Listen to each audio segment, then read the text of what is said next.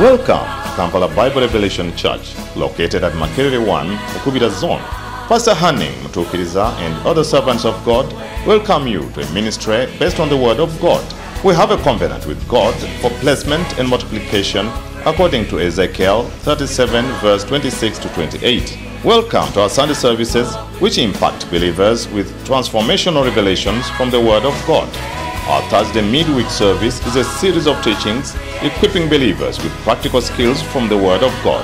Testimonies of God's goodness abound. You can also join our Doers of the Word Bible Institute, where God's children have been ground into God's Word and empowered with a practical approach to transformation, both spiritually and physically, totally free of charge. We are located at Makerere 1, Mutukiriza Zone, near Makerere Business Institute, along Sapolokagwa Road. You are welcome. The Ark of God at Jericho by faith. Hebrews 11:30, you have that scripture right there on your handouts. By what? The walls of Jericho fell down after they were compassed about 7 days. So it was not the compassing that brought down the walls. It was not the shout that they shouted. Those walls came down by faith. Oh, bless his holy name. In other words, they would have compassed it 7 days, and they would have shouted, and nothing would have happened. Why? Because they had no faith. If they had no faith, however much they would have compassed the city, however much they would have shouted, nothing would have happened. All that happened because it was by faith. In Luke chapter 18 and verse 8 shows us that faith is the most rare commodity. Luke chapter 18 and verse 8. Look at that. I tell you that he will avenge them speedily. Nevertheless. So the avenging is no problem. Everything is settled. God is almighty. He has all power. He's not a magician. He's a miracle worker. Bless his holy name. I said bless his holy name. Amen. Nevertheless, when the Son of Man cometh, shall he find prayer on the earth? Shall he find fasting on the earth? When the Son of Man comes with all his power and might to effect the word of God into your life, will he ever find faith? That shows you that faith is the most rare commodity on this planet. Faith is the what? The most rare commodity. Oh, people can sing, people can praise the Lord, amen. People can pray, people can go into fasting, people can declare and make declarations. But until there is faith, nothing will ever happen. So God cannot come by his might and his power and do something on his own. God is almighty. He can do all things, but he cannot come into your life with his power and might to do anything without your faith. In other words, your faith is the gateway into your life. Faith is the gateway into your life for God to do amazing things in your life.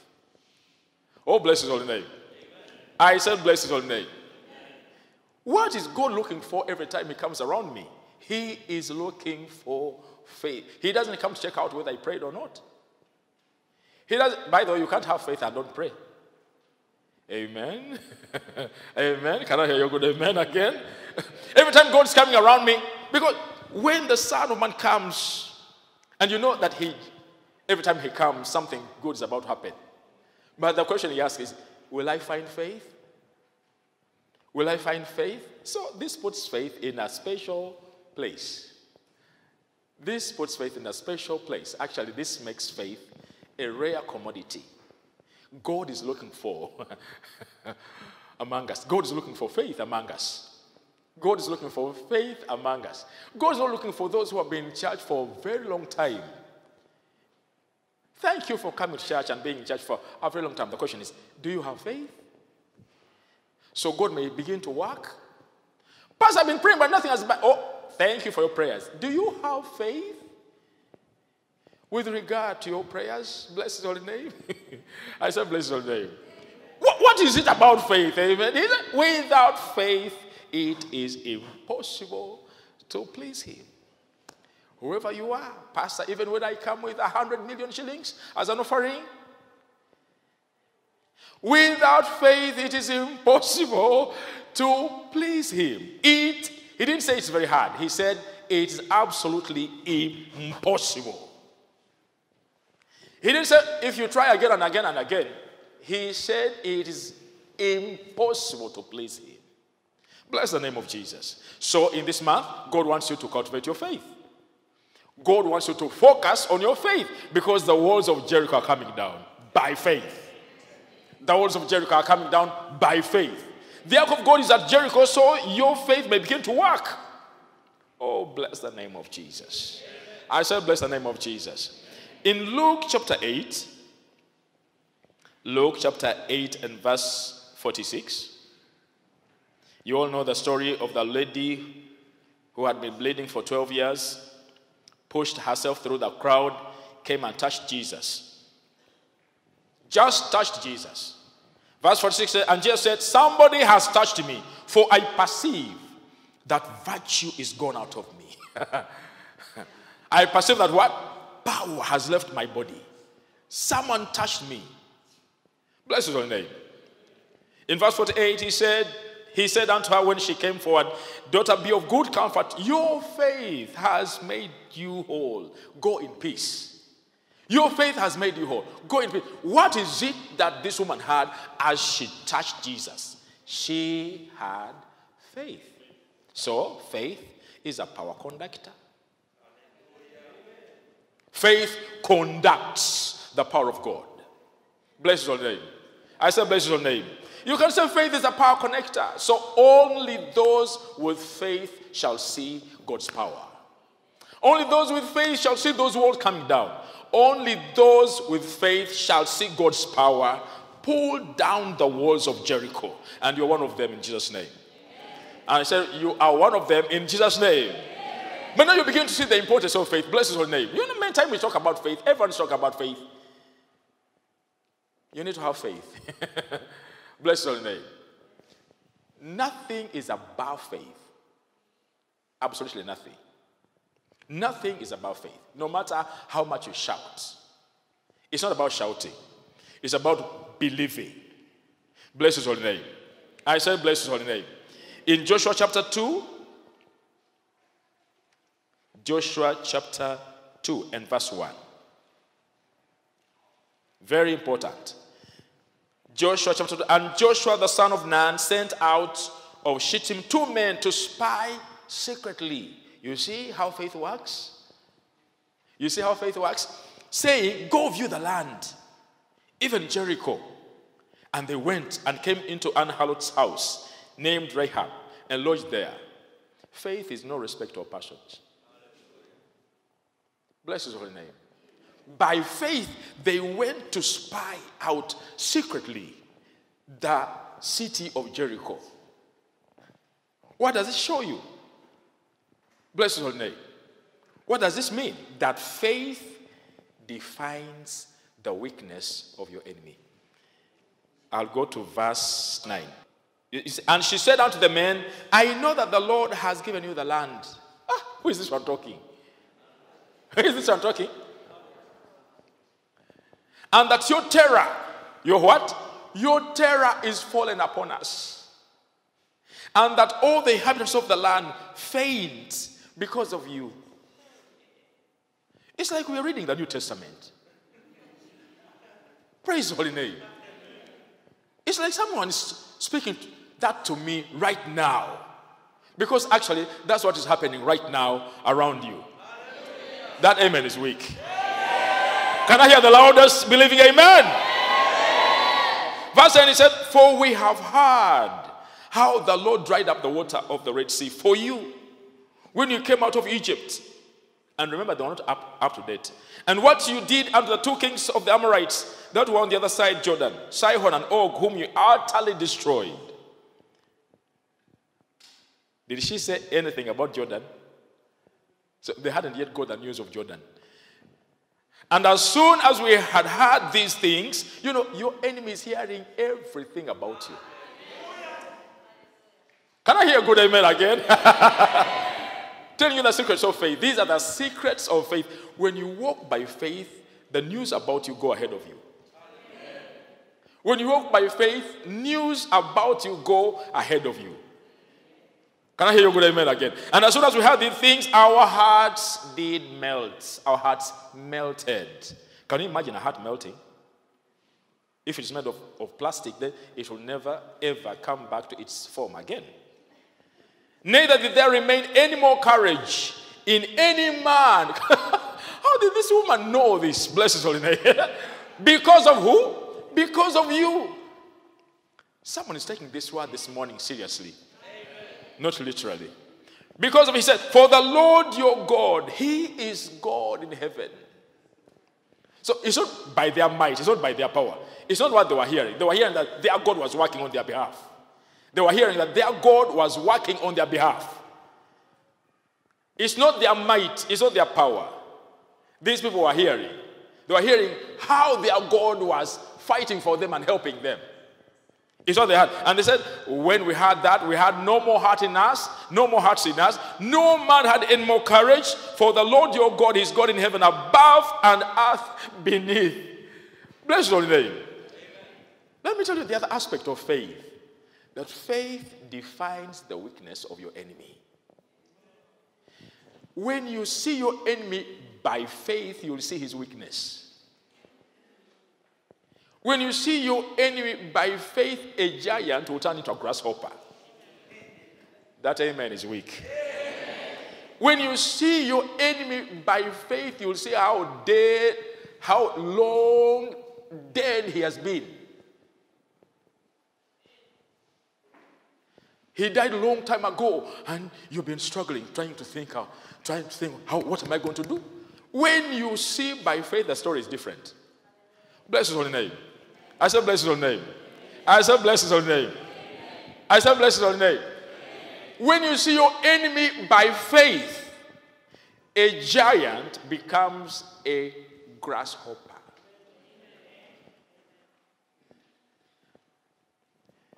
I want to show you someone else. A man called Gideon in the book of Judges. God reduces his army from how many thousands? Tens of thousands? From tens of thousands to hundreds. And Gideon is wondering, how am I going to fight? This army eats the whole earth, it fills the whole earth. It's a multitude. And Gideon was wondering. Then God told him, hey, Gideon, if you're afraid, go down secretly to the camp of the enemy. That's the other side of faith. Oh, bless the name of Jesus. You need to scout out your enemy. Begin to scout out that poverty. Who said that poverty and your family are synonymous?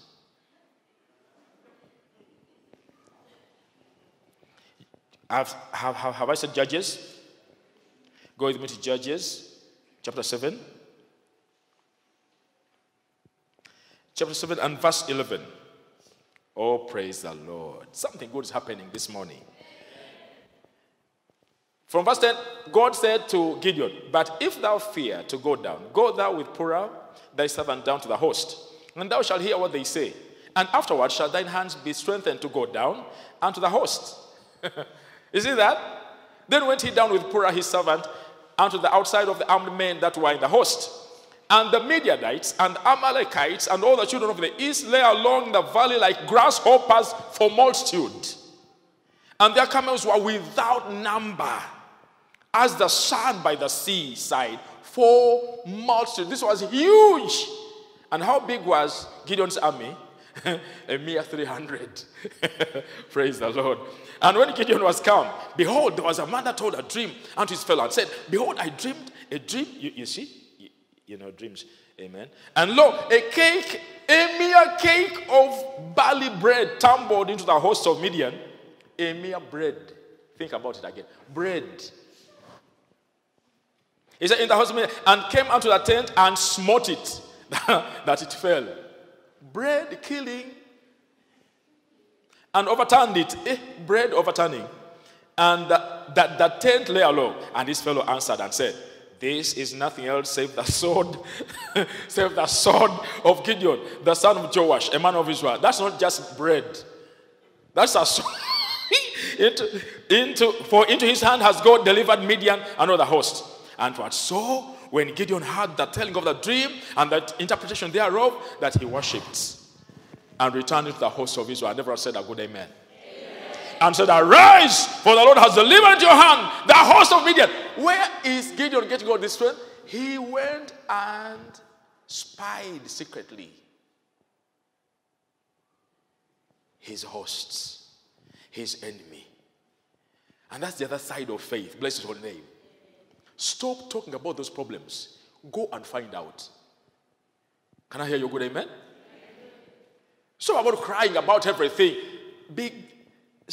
Begin to spy. Become an FBI. Bless his holy name. A spirit-filled FBI. And go out and check out, according to the scriptures, where is this demon operating from? Bless the name of Jesus. Why does my boss always shout out at me? Where is the problem? Go and spy out secretly in his word, in God's word. Instead of trying to resign from that place of work, do not resign. Spy secretly. That's our other side of faith. Faith always defines the weakness of the enemy. There is no enemy without weakness. As long as you're looking at that enemy by faith, you will define his weakness. And before you know it, you'll be dominating. Why do you define it? So you may dominate it. Now, look at David. When David came to the camp of Israel, there was a great man there, a giant, speaking.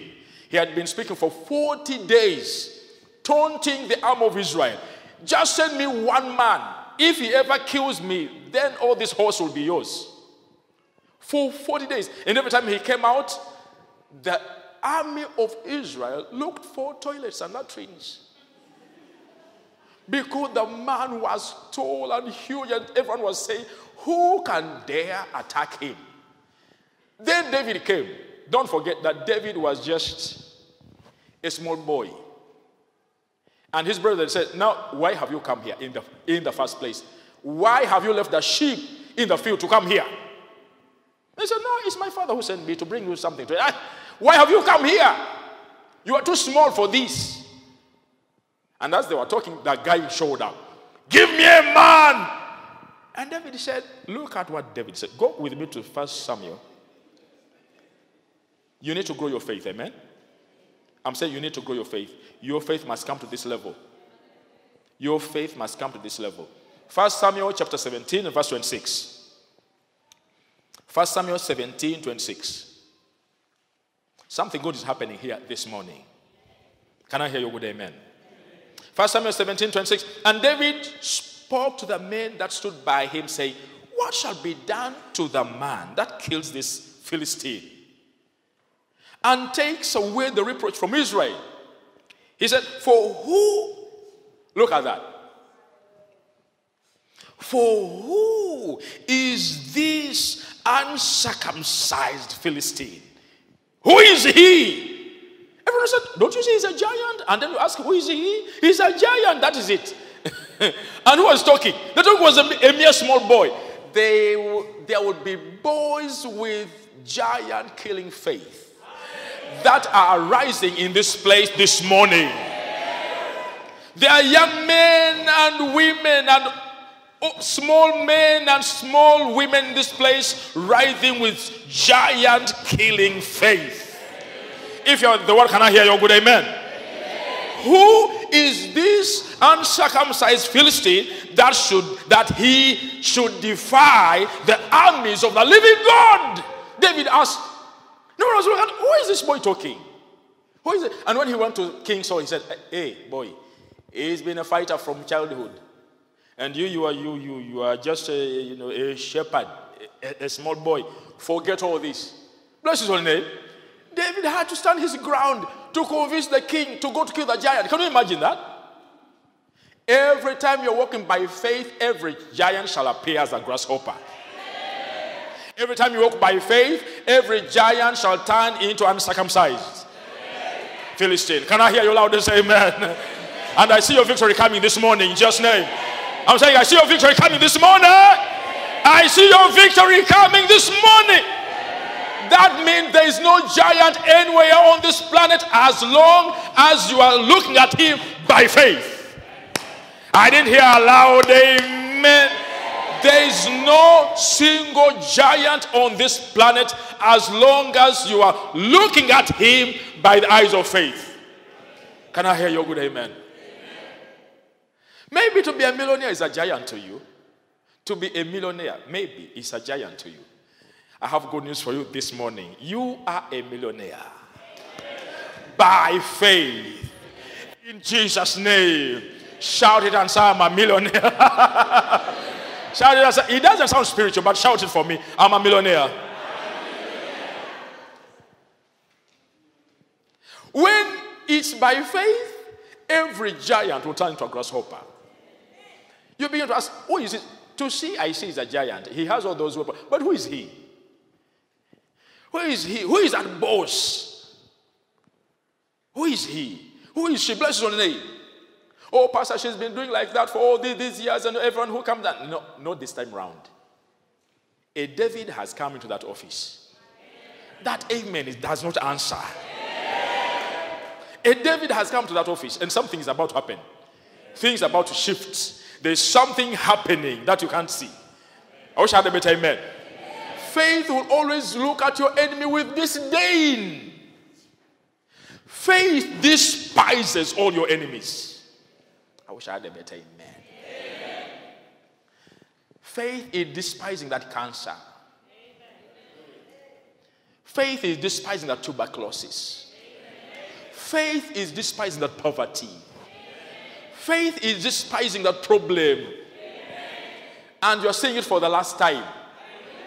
Because now you are beginning to see by faith. I wish I had a better amen. A louder amen. Oh, bless the name of Jesus. Are you aware that whatsoever is born of God must overcome the world? And this is the victory that overcomes the world, even our faith. That's 1 John chapter 5 and verse 4. What does it suggest to you? That every believer, everyone born again, has already overcome every wall of Jericho anywhere. Then he says, but this victory is our faith. So I'm not going for victory, I'm going for faith. I'm not rushing to get victory, I'm rushing to get faith. I'm not trying to build my victory, I'm building my faith. Because if I have my faith, I already have my victory. You can as well say that faith is a carrier of all God's victories into my life. Faith is a what? A carrier of all God's victories into my life. Faith is a carrier of all God's victories into my life. Faith is a carrier of all God's victories. So what should you go for? Should you go for victory or faith? You should go for faith. You should go for faith. You should go for faith. Even if you go to a place where they say miracles are happening without faith, you'll come out empty-handed. You will always come out empty-handed. As long as you have faith, you don't need to go to any congregation to get a miracle. As long as you have faith, miracles will happen in your home. At your place of work, when no one is seeing you, miracles will happen. Bless his holy name. The devil is a liar. He has deceived you, but you need some special kind of prayer. By some special kind of man or woman of God. Bless your name. No, without faith, it is impossible to please him. I don't care who is praying. As long as you have no faith, it is impossible. I always tell the story of Lazarus, the very story that Jesus gave. Lazarus and the rich man. Now, Lazarus was very poor, and his companions were dogs. And he always desired to eat the crumbs from the rich man's table. And time came, he had to die. You can't live such a life and don't die. You can't have dogs for companion. Bless his own name. And desire crumbs from a rich man's table and live. Crumbs don't satisfy. So you have to die. So he dies anyway. And guess what? Then he sees angels. Where have you been all along? We've been around. Are you sure? Yes. Where are you taking me? We're taking you to heaven. Oh, okay, we go. And then he goes there. Whom does he find first? Abraham. Do rich people? He almost had a heart attack. Do rich people also make it to heaven? Because that's what he knew. Where was his faith? He had no faith at all. What would transform Lazarus' poverty into wealth would be faith. And then nothing else. Bless his holy name. Every child of God in this place, you can tell, and you can't have faith without works, amen? So don't misunderstand me. Faith is not something that hides somewhere.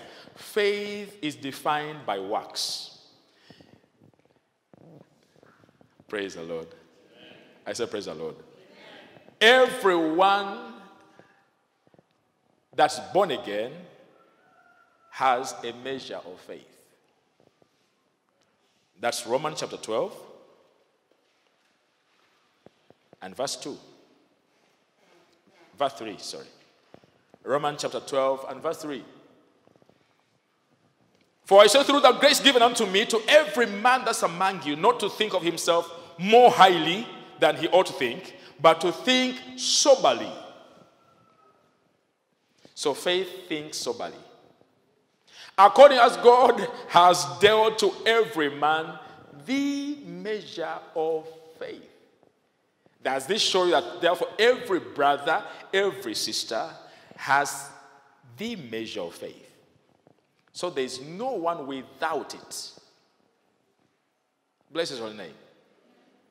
But I'll tell you honestly, there are people with, Jesus used to say, how come you have no faith? How come, O ye of little faith? That means that even the measure that God gave them is reduced. That God gave them a measure, but in the process, that measure even reduced. It has come to little faith. Actually, some of them says, how come you have no faith? Where is the measure that I gave you? Oh Lord, I lost it. You lost it? Are there people in this church who have lost their faith? Praise the Lord. Today is your day. Today is your day. Bless the Lord. So everyone has a measure of faith for any miracle that you want. Bless his holy name. I said bless his holy name. Everyone in this place. But now, the secret is,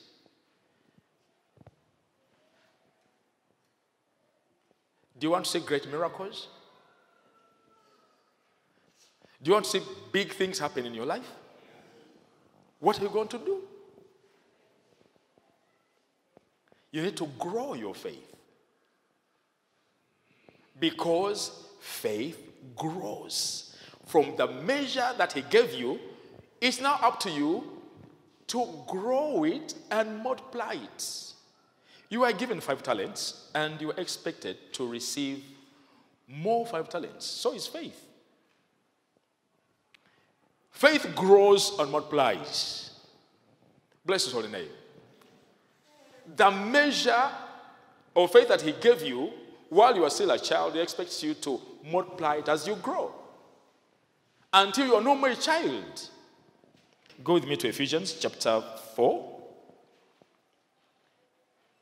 Ephesians chapter 4.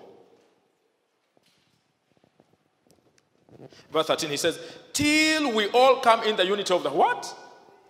Of the faith. What does this mean? That you're growing. God expects you to grow.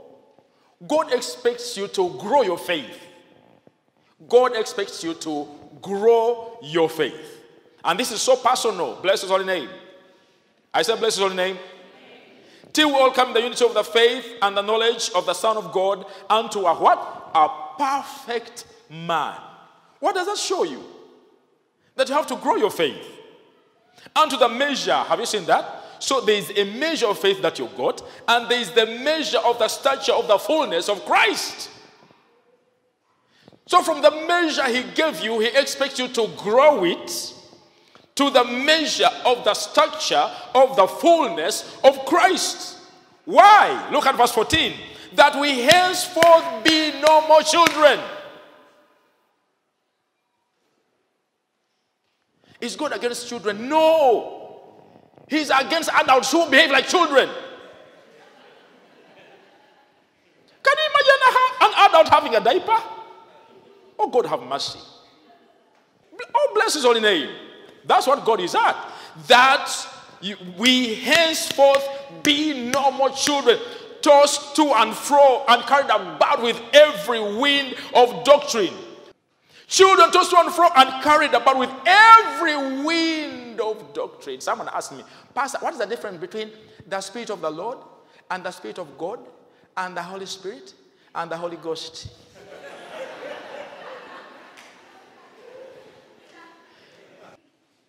You are a child. Pastor, isn't it true that at 3 a.m. when we are in overnight, then the heavens are open?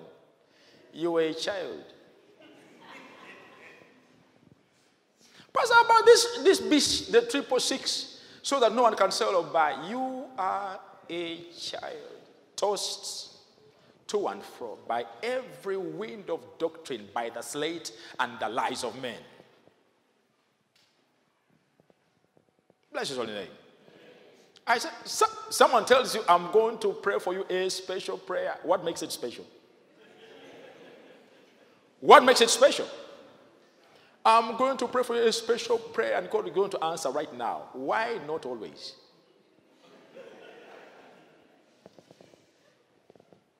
Bless his holy name. The example I always use are these bodybuilders. Everyone here knows a bodybuilder?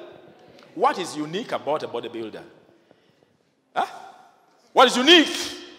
Muscles. They walk like this. And when he does this, you want to hide. Because things just pop out. And then he does this, and then something pops out. Those guys, be careful with them. Amen. If he ever gets your hand like this, you're finished. Praise the Lord. They even get medals. There's the world bodybuilder champion. You know, bless his own name. They even get medals, gold medal, silver, and all that, and money behind it. Praise the Lord. Now the question is, how many more muscles do those guys have than you? Huh? You have every muscle that they have. Now, what is the problem? The problem is you have not grown your own. You even pay to enter to see someone who has taken time to grow his muscles. Why don't you grow your own? So that instead of going to watch, you just, and you know.